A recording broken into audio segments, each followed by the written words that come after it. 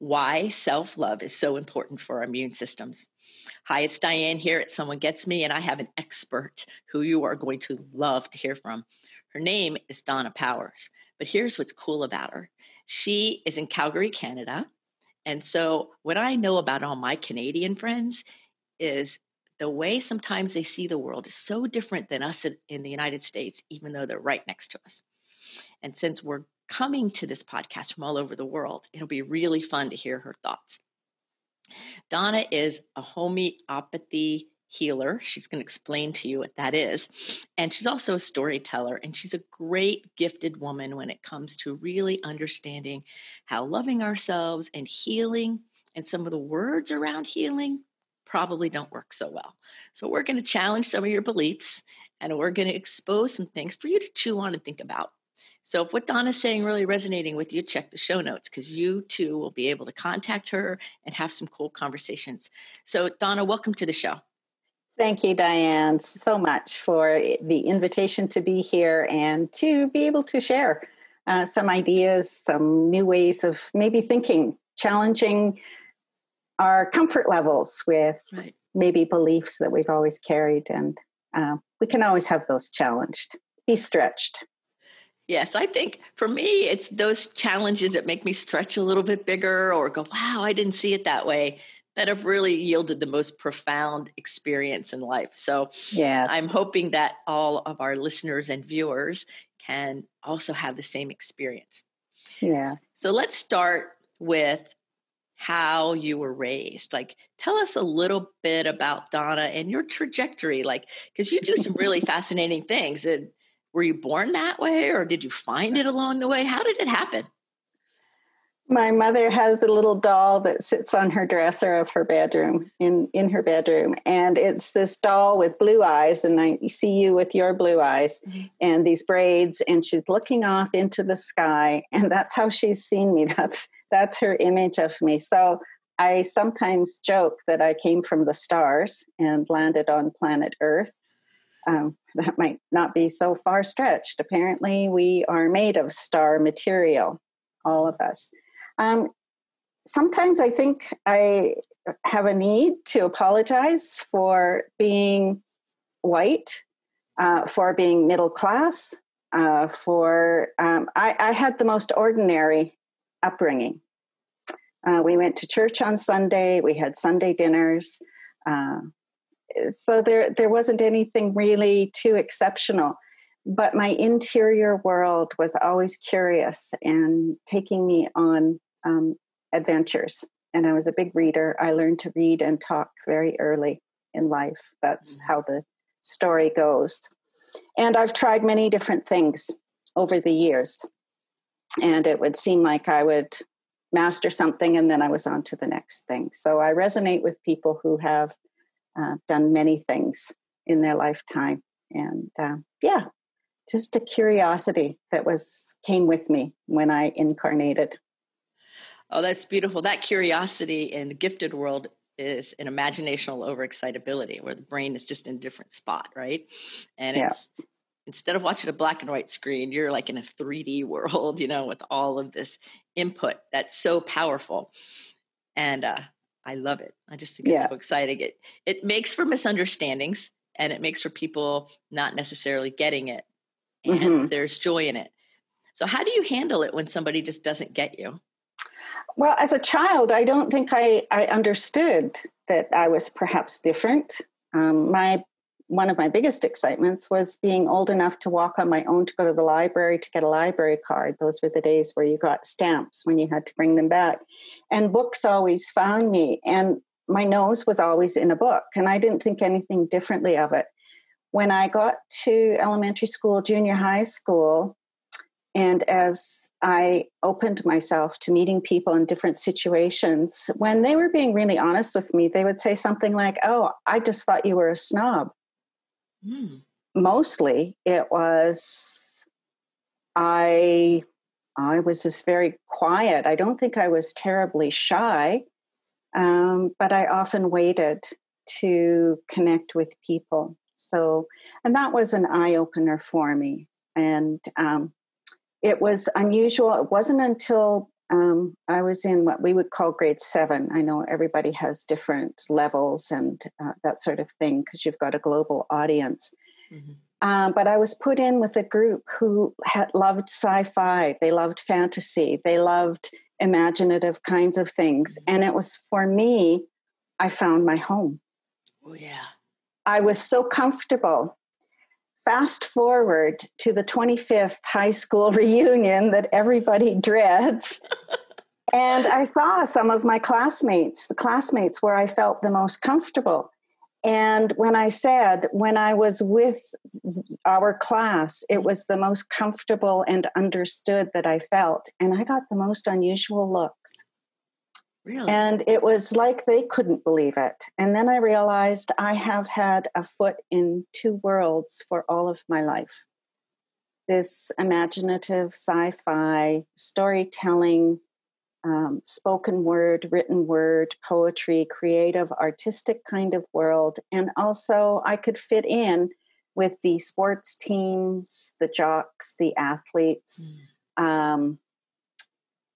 I was academic up to a point. and then, I struggled. So, and I just, once I hit my teens and 18, it was like I just followed my nose, and I ended up in Calgary, even though I grew up in Manitoba. So yeah, that was the misunderstood experience. And I think with the storytelling, you might be part of the world, Women Who Run with Wolves. Yes. Clarissa Pinkola Estes. And I read the story of the ugly duckling. Mm. And it was like, okay, yeah, I just realized, I didn't know where I fit in. So my inner world was safe. And that's where I would spend time. And that's that faraway look. And over the years, I'm now at an age where I'm comfortable in who I am. And that's just been, I can look back and say now it was fun at different places. Not so much fun at all. Sometimes the road is quite rocky or yes. a little tricky, or, sometimes I look back and go, wow, all right, so I made it through that. That's interesting. Now I'm here. Okay. Exactly. And how did I get here? Oh, well, I guess however I got here, it was where I was supposed to be. Right. Oh, I like following your nose is so true. It's so true. Yeah. Oh my gosh. It's hilarious. It's like, as you're talking, I'm like, yeah, I did the same thing. Oh my gosh. Yeah. Same idea. So what got you turned on to homeopathy? How did that start? Because homeopathy is amazing. And I don't know that I've had anybody that's really spoken a lot about homeopathy on the show. So if you could tell us how you got into it and a little bit about it, the mindset that goes with it, that would be very helpful. Yeah, because it is quite a different paradigm of health. And where to begin with that story? I ended up in Calgary. I broke up a significant relationship in Winnipeg. I came here for a holiday, a bit of respite. And I walked into Mount Royal College and it was like, I'm supposed to be here. That was the first following my nose. That was in my early 20s. And for whatever reason, I was in leisure education, community recreation. So community is a word that keeps coming up for me. And I did a paper on how the brain works and the wiring. And why I chose that, I have no idea. And for my final presentation, I did a herbology course. And at the end of the herbology course, the instructor said, well, all healing is spiritual. And at that time, I was, kind of a raving evangelical Christian. That was part of my experience as well. And I thought, well, if all healing's spiritual, then, what's the point of learning all these herbs? Then I got married, I had children, and then one of my oldest child was sick all the time. History of investigative, invasive studies. There's nothing wrong with your child. Well, tell that to a child who's punching himself in the whole genital area before bed every night.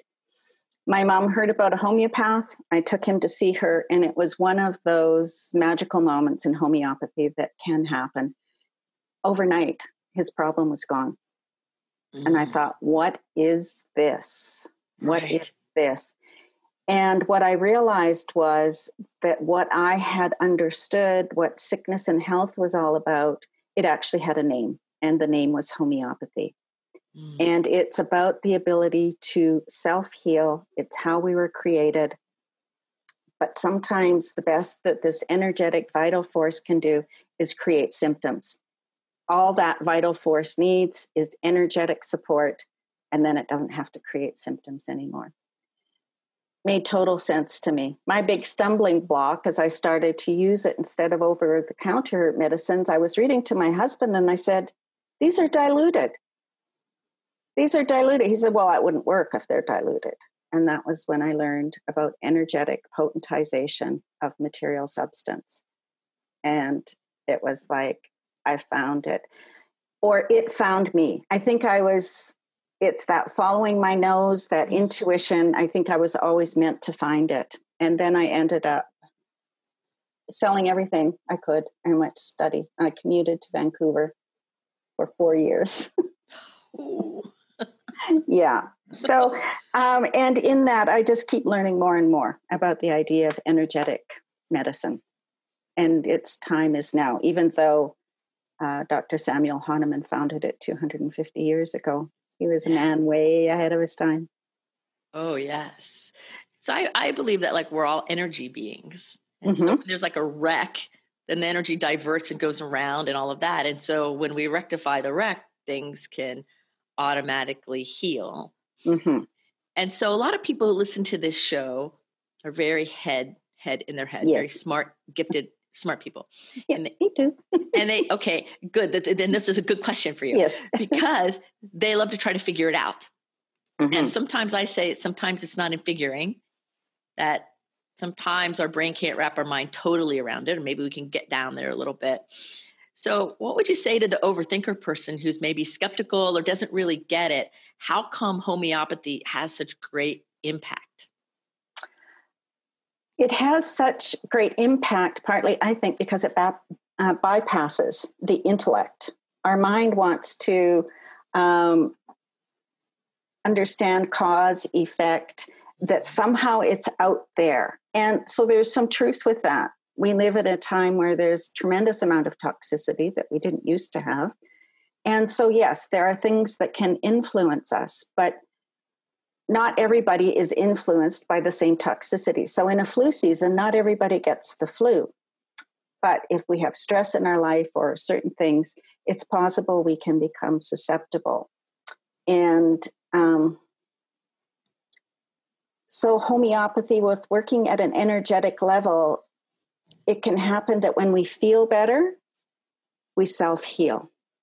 However that happens, but sometimes we need that little bit of energetic assistance. It's like being around somebody like yourself. You're around them and immediately you just start feeling better. You sit a little bit taller, you've remembered to laugh, you've engaged, just like visiting somebody, and maybe you were dreading it to begin with, and then you don't know why, you can't say why, but you just feel better because you went and did what you did. And there was an exchange, there was communication, maybe a bit of tears, maybe laughter. And sometimes those are the conversations we need to have within ourselves too. Yes. So a visit within ourselves. Oh, absolutely. That's a great way to describe it, because I was just thinking that just the other night I went out for this long bike ride with a friend I haven't seen in a long time. And all day I was like, oh, I really want to go. But it was kind of that subtropical clouds. And it wasn't really raining a lot, but it was just like, and I had to drive 30 minutes to get to them. And I knew I was going, but there was this just, I don't know, it was heavy in a way. And when I got there, and we're connected, and then we started riding our bikes, all of that went away because of the energy connection, and then later on we had a conversation about our mirror cells. Humans are meant to be connected. And when we're isolated and separate, it causes challenges. Exactly. And that separation can happen within ourselves. We know when we're disconnected with ourselves. And I think that the temptation then is to move up into the head. So my lesson this month, we were chatting a little bit prior, is the idea of moving it into the heart. So sometimes I am an intellectual person. I love research, that kind of thing. And sometimes I actually have to consciously go, okay, head, you've got lots of ideas. Thank you very much. And where is my heart in this situation? Mm. And often my head is a compensation for any sadness I might be feeling. Mm. And that's me. And that's taken years of reconnecting with myself. Right. And some of that sadness is existential, I think. Yes. And it's, so you can't really medicate it. You can't like squash it. It's just kind of there. And so it's about learning how to let the alignment and flow just help bring everything back together. Yeah, exactly. Right? Yeah. It takes a lot of courage to go into your heart, but yet that's the way to do it. Right. Yes. Yeah. So I'd love you to talk a little bit about the immune system. Mm-hmm. Because, everybody's talking about immune system these days, COVID this and immune system that, and does it really matter? But what I understand about homeopathy, and from your comments before we started this show, you have a different view of the immune system, language-wise even, than a lot of people have. And I think it would be important, to stretch all of our minds a little bit and say, well, what if I thought about it this way? Mm-hmm. And so would you share a little bit about that, your view on that? Sure. When I started doing the work that I was doing, I wondered, what does the immune system have to do with energy and energetic medicine? And how does that work?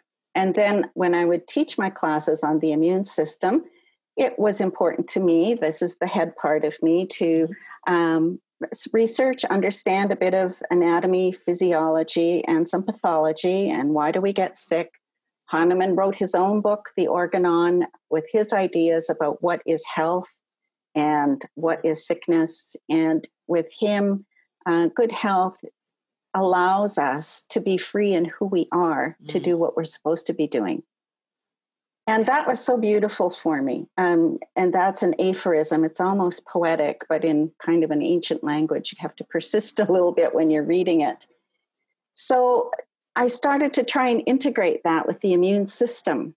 And as I started to read and do my research, I was so aware that the language we use for our immune system are war metaphors. Attack, defend, a battle. And that was my first challenge. When I teach, I just ask people, how would you describe the immune system? And right away, we move to these war metaphors.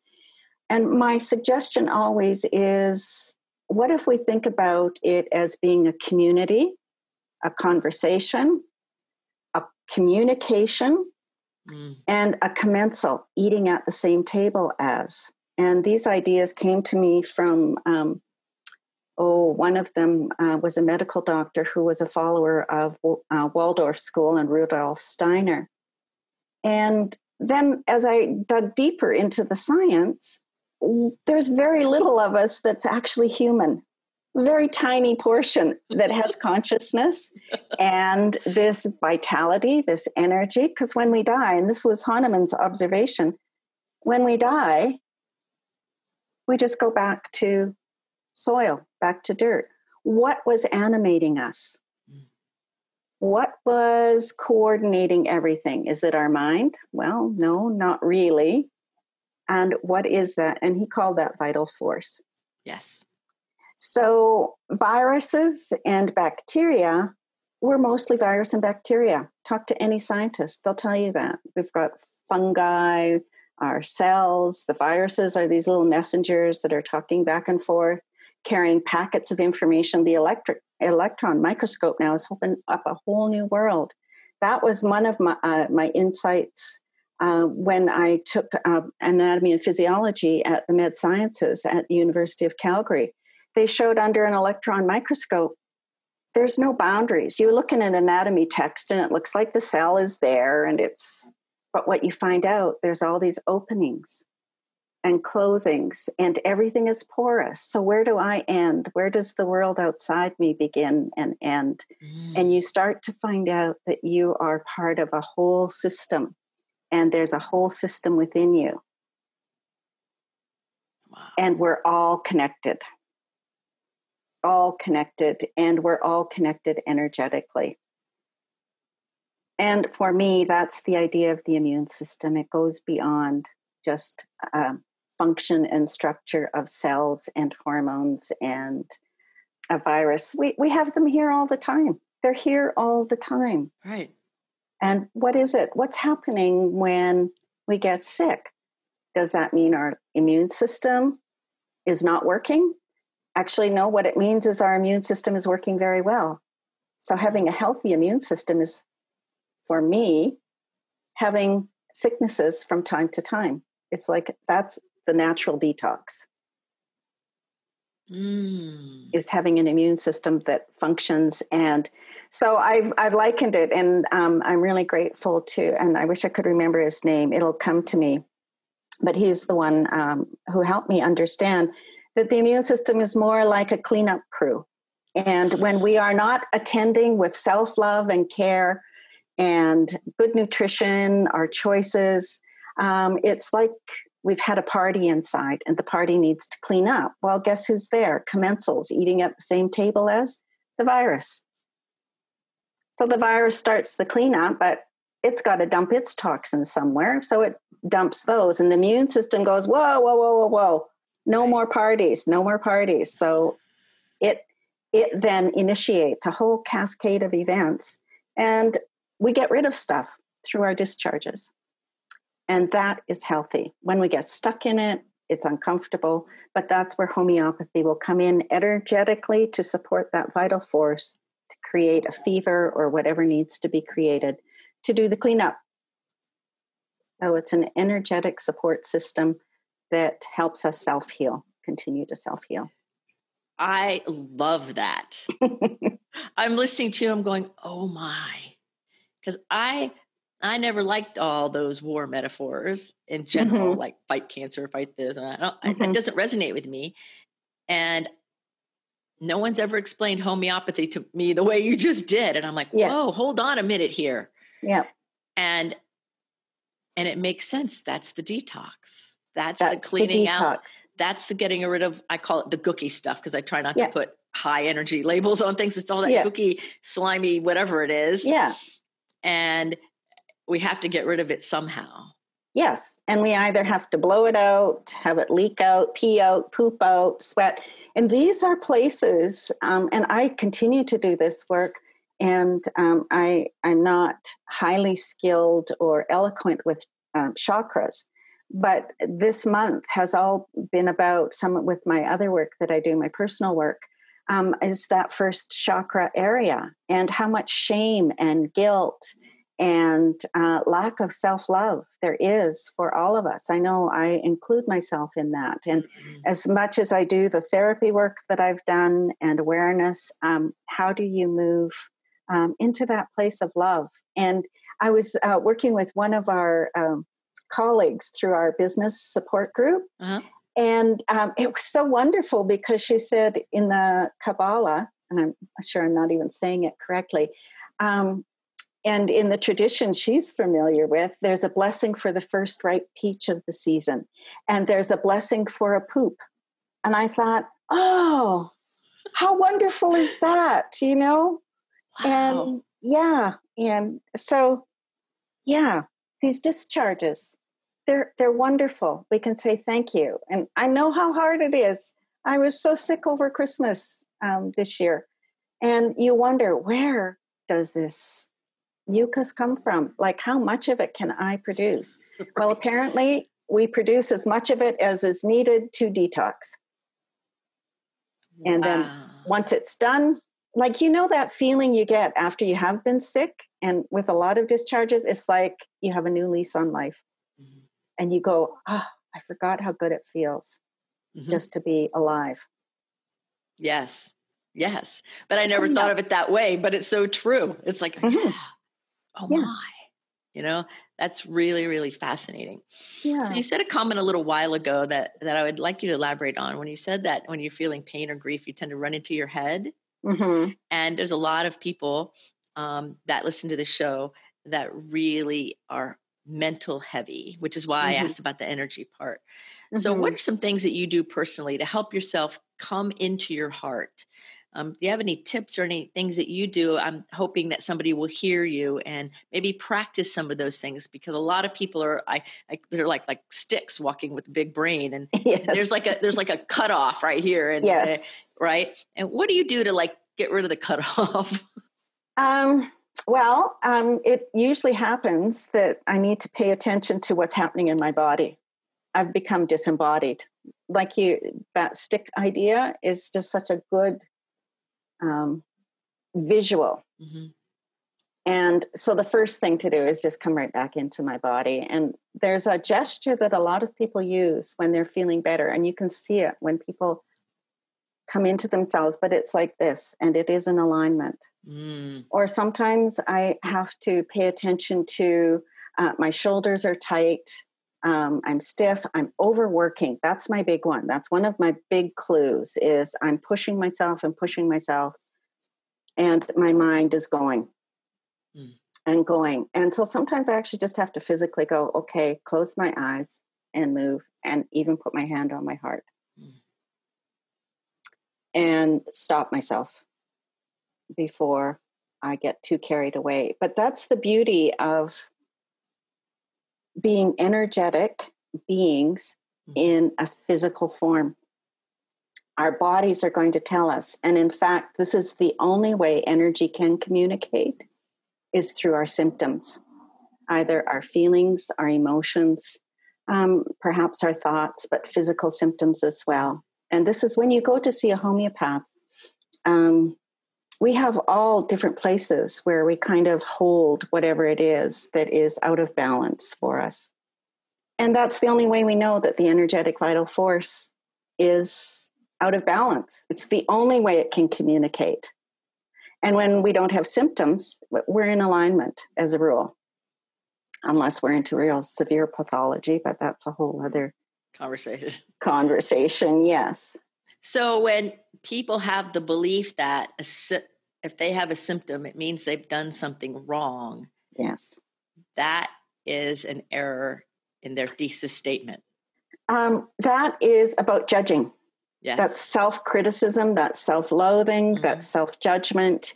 And this is where then you can harness your mind, because journaling has been a great place for me. And sometimes what I do is have a conversation and use my dominant and non-dominant hand. And when I use my non-dominant hand to answer, I have to really slow down so I can ask the question.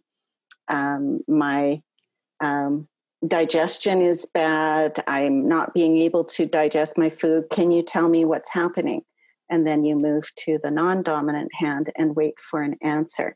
Sometimes that can happen in a very skillful homeopathic consult. The homeopath will be listening for patterns of energy, because our patterns are often reflected not just in our physical symptoms, but in our emotional symptoms or in our mind symptoms, and they can all be happening at the same time. If you can do that for yourself, it's wonderful, because then you're hearing yourself, you're accepting yourself, you're loving yourself. And when that judgment voice comes in, that's when we can put ourselves into conflict again. But a homeopath will be able to pull those threads together, and then it's almost shamanic this way, borrow something from nature that is in a homeopathic resonant form that matches and is a little bit stronger, and then it gives the support to the vital force that needs to heal energetically. So generally what will happen is you will feel better in yourself, even if you've got digestive problems. Eventually you want those to be gone as well. It's very subtle. So that's the next stage of it, is matching energies. I love how it helps support the vital force. It's not, like you said, it's not the word thing of we're going to attack what's wrong. We're going to support the vital force that then will take care of things in whatever the natural way is, which to me sounds so freeing. Yes. Like that's exciting to me. Like, ooh, I want to experience more of that. Yes. In general, you know. And that's so that we are free to do what we are here on earth to do in this incarnated form. some people, the example I like to use is Matty Stepanek. He was on the Oprah Winfrey Show. Mm-hmm. He was a young boy who had a lot of ailments, and he was born with them. He was doing what he was supposed to be doing in the form that he took. So for him, there wasn't a need to support, to self-heal, to cure, to miraculously get out of his wheelchair. He was already free in himself. Yes. So a 90-year-old woman crippled with arthritis might not need support at that energetic level because she's quite fine where she's at with that. Whereas somebody who has a splinter in their finger, they just can't cope. You know, those are extremes. But then you can use a homeopathic remedy and the sliver will come out, or you can dig it out, or you can go see the doctor. But it has limited that person in how they function in their world with their purpose, their reason for being. Yes. That's so amazing. So where does self-love come into this? Because I think self-love and really decreasing fear and all that angsty stuff is really what supports our immune system and the rest of us, of course. Mm-hmm. And so how do you see self-love kind of weaving into this conversation? Well, self-love for me has been a challenge as a human being because it's really easy to judge, to criticize, to feel shame, to feel like it's my fault. I've done something wrong. I'm bad. And to the person that's really helped me with that, the little bit that I've studied with her is Pema Chodron. Yes. And the idea of being with something. So I think in some ways it's easier to be with somebody else when they have a conflict or an issue or a health problem. You can sit with them and witness and show love and concern. Can we be as kind with ourselves? And when we can move into that place of self-love, there is a vibration. This is resonance. This is energy. And you read about people who cure themselves of very serious pathology and diseases. So yes, they make nutritional kinds of things, but there's that acceptance often that comes with the self-love. And this isn't the narcissistic kind of, although Carolyn Mace is wonderful. She calls going through the stages, there's a stage of necessary narcissism. And I can identify that with some of my personal growth. I would hit those stages where it was just about me. Right. After a postpartum depression, this is about me. And she called. I was really quite relieved to hear that. Necessary narcissism. You don't want to get stalled there, and you don't want spiritual bypasses. You want to stay with what is, even if it's uncomfortable. It really helps if you've got somebody to witness that. And you are also self-witnessing and loving yourself as much as you would a child. So that's the inner child work. I'm from that generation. We did inner child work. We were looking for meaning in everything. And I think it's been part of our evolution to do that. Yes. Inner child work. I still play with my 6-year-old all the time. Yeah. Oh, totally. It's totally fun. And I'm glad I learned that because it's like, oh, okay, we can go have fun. We don't have to be serious all the time. Exactly. And my inner child will start getting really, really, really sad when I've been doing too much the adult in my head thing. And then I'm not resonating love. I mean, the resonance of love is quite profound. And I think that our great spiritual teachers embody that, the Buddha, Jesus. And if we can be in that kind of presence, I think that's when our immune systems are functioning ultimately. And we're not even thinking about who we are or what we're doing. We are being who we are. Yep. That schism starts to melt down and go away. And then, like you said earlier, with the way the cells are all going and everything's opening and closing and all of that, it lets that free flow of energy work better and on every level. So, of course, the immune system is enhanced, but so is everything else because then we're more alive and we're more vital. Thus the vital force. Like it all goes together. Everything's connected to everything, inside and outside, right?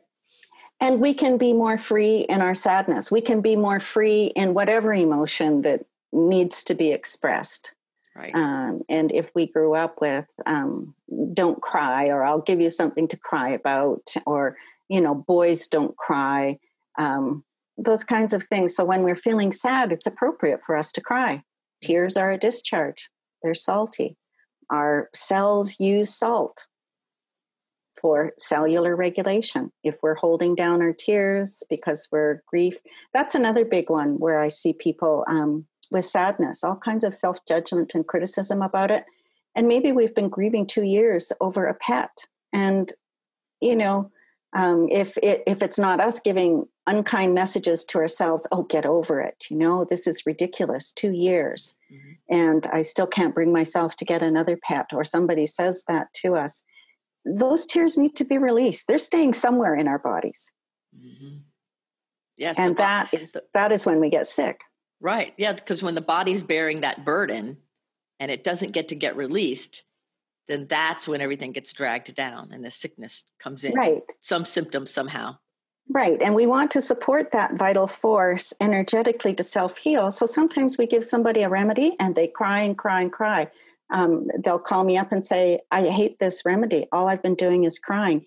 The crying eventually stops. But I think sometimes with conventional medicine, the symptom is treated and what you have is a suppression.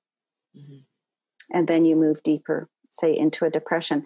So the judgment we have about being depressed, and in the current situation with the virus and lockdown and being separated, it's so much not who we are as a tribe.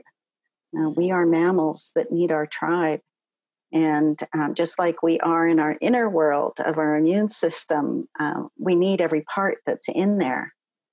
And if we isolate one part from the other, or suppress one part from the other, it has consequences. Yes. Within. So in the face of all this separation and this virus and all of the things that are going on, would you have a couple tips you might want to share with people of what they could do to kind of, even if it's just to keep going, Yes. and not create more of a problem for themselves? Or is there some things they could do energetically? Energetically, well, of course, I would suggest homeopathic remedies. There are ways to use homeopathy as prevention. And especially, I learned so much. I ran some courses on the virus itself, but just on homeopathic remedies and tissue salts. They're a little different than homeopathic remedies, but they are prepared homeopathically in that pharmacy of dilution and potentization, creating resonance. And for the elderly, there are some wonderful things you can do. So I won't go into details here, but people are welcome to contact me and I can direct them to some resources. It's very hard when it's the group that has been so affected are our elderly loved ones, particularly in nursing homes, where touch is so important. So I like to hold our workers in a great deal of prayer and energy, however that works for most people. And for ourselves to be aware. Now, I'm an introvert, so this isolation was easy for me in some ways, but I am married, so I have a partner and we've been able to talk. But for single people on their own, this has been, very difficult. Even my parents, who are in their 80s and 90s, the isolation was very difficult, very, very difficult. But again, we were able to use homeopathic remedies, talk on the phone every day. And this has been an extremely difficult situation. And I guess Carolyn Mace is who I turn to about the opportunity and what is happening globally, and what is in the one is in the all. So if we can even develop ourselves to understand how connected we are, and this is the immune system for me again, to communicate it, to even be able to say, I am so lonely, I am sad, be able to say that to one other person if they can, because lots of times we aren't able to get homeopathic remedies to them. Although in Italy, there are a number of Italian medical doctors who are homeopaths, and they were doing tremendous work because they really were affected by it. So you can take remedies preventatively. It's an opportunity to really go inward as well. And that's a hard thing to do, especially if we have overwhelming fear. But again, we've got homeopathic remedies that will address the fear of germs, fear of going out to the public, fear of being alone, fear of those transitions. So the homeopaths, how they were working as well, there were some great resources, and you could, for free, you would be assigned a homeopath, and then you would just go pick up your remedy, or the remedy would be mailed to you. It's just such an elegant way of supporting. And with the speaking with the homeopath, lots of times when we can hear ourselves speaking, there's that self-love that starts to move in again. Sometimes after a consult, somebody will say, wow, I feel so much better. So it's that talking it out as well. And there's, and being heard. And being heard, exactly. Right? Somebody gets me. Yes, somebody gets me, right. Someone gets me because somebody actually hears me, and it lands on them, and it's not pushed away or minimized, but it's heard and received. Mm-hmm. That's self-love in action. Yes, exactly. Yeah. And I think that's what is ultimately, as a homeopath, how you want that to go in a consult, is that giving and the receiving. Mm-hmm. And somebody actually can feel, wow, I could hear myself, and I feel like I have been heard, and this person really gets me. Yeah. So we share a lot in common, Diane, with what we do. We just have a different name for what we do. Oh, yes, we do. I love it. I'm like going, oh my gosh, this is cool. Yes. Yeah. So in your work, do you work with people like virtually? Like if somebody's listening to you right now and they're in the US or another place in Canada or wherever, I mean, if they contacted you, do you work with people virtually or just local people? I did. I'm not doing so much one-on-one private consults anymore. Mm-hmm. My focus has been online education. I was doing online education before it became a necessity for a lot of people. So it was quite synchronicity and serendipitous for me because I was all prepared. But my whole thrust right now is to empower people to use their home kits. My little tagline is homeopathic kit in every home, and to know how to use it safely and successfully, whether you are at home or traveling. And all of my courses are geared to that. So I recommend everybody has a home kit, and then you can contact your homeopath virtually. So many of them, that's what they're doing right now. And a Schussler 12 tissue cell salt kit. And with that, you don't have to worry about having to run out to the pharmacy and getting your over-the-counter medications. You can use your kit and then be in touch with the homeopath. Free resources during this outbreak. Homeopaths globally all got together, and there's no reason why anybody couldn't consult with a homeopath with acutes. And that's my emphasis now, is making sure people have what they need, the tools that they need. And so once you're in my course, I'm available for those kinds of, I've tried this didn't work, I've tried that. And then as a collective, again, this idea of a community, we'll post, and my child has this, and these are the symptoms, I've tried this isn't helping. And we help each other out with that.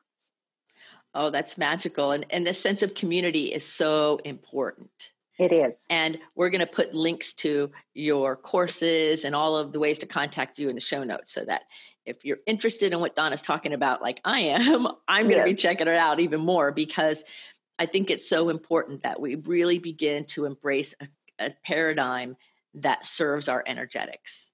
Exactly. And that's what Carolyn Mace would say, is we're moving into energy now. We've moved from the nuclear bomb, the atomic, into the energetic. And our medicine can reflect that as well.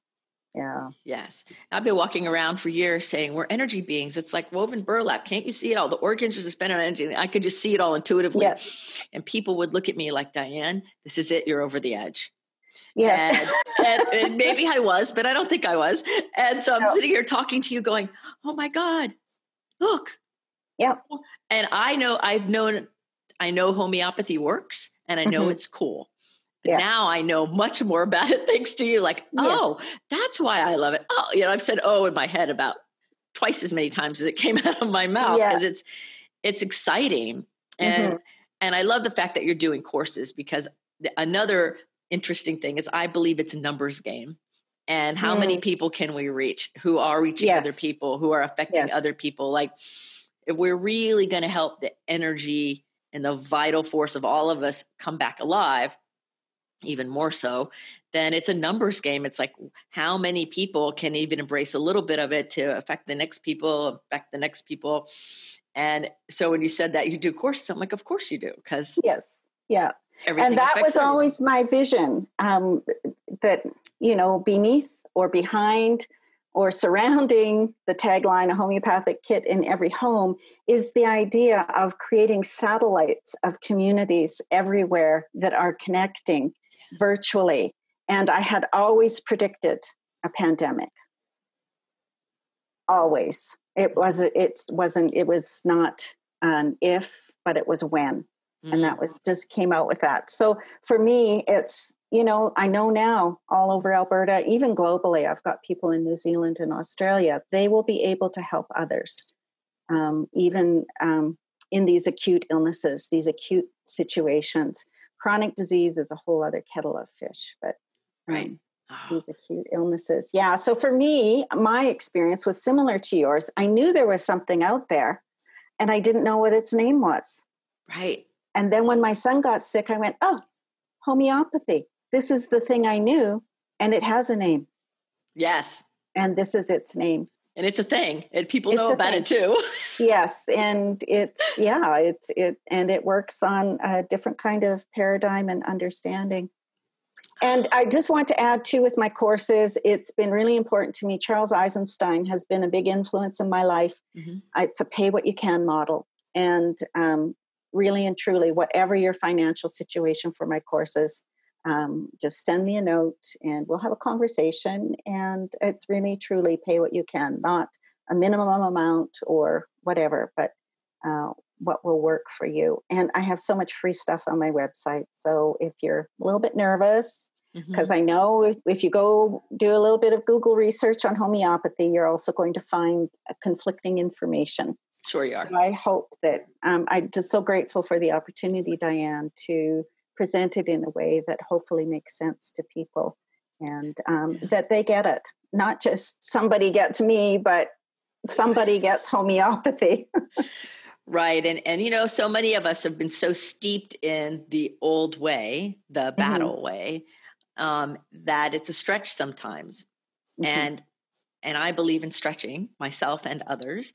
And I believe that those of us who people maybe didn't get or feel that separation somehow, it's because maybe there's a part of us that already gets it and we just don't know what it is yet. So we're going to make sure that your website is in our show notes. And I encourage all of you to contact Donna, follow her around on social media if you want to, get her free stuff, sign up for her courses, and let her know you heard her here, because if we're going to start a wave of positive, amazing energy, then it starts with us. And it starts with our awareness, and it starts with our yes. Yes. So I have one last question for you. Absolutely. If there was a big billboard we were going to put up and the whole world was going to see your message on it, what would you put on that billboard? Oh, there was a tagline that used to be on my newsletter. Forgive yourself, love generously. Oh, I love that. Yeah. Forgive yourself, love generously. You heard that, everybody, from Donna Powers today here on Someone Gets Me. And I want to thank you so much for taking the time out of your day and away from your family to be here with us on the show. what a rich amount of content. I think I might have to do a second interview because there's so many other things that I want to talk about. I want to talk about the power of storytelling. I did a whole series on it quite some time ago, and I think I might do another series on it. There's so many other things, and I just thank you so much for being here. Oh, thank you, Diane. I so appreciate the invitation and being with you and spending time with you. Oh, it's been magical. Yeah. So remember, everybody, to keep your face to the sun so the shadows fall behind you because you're a rock star.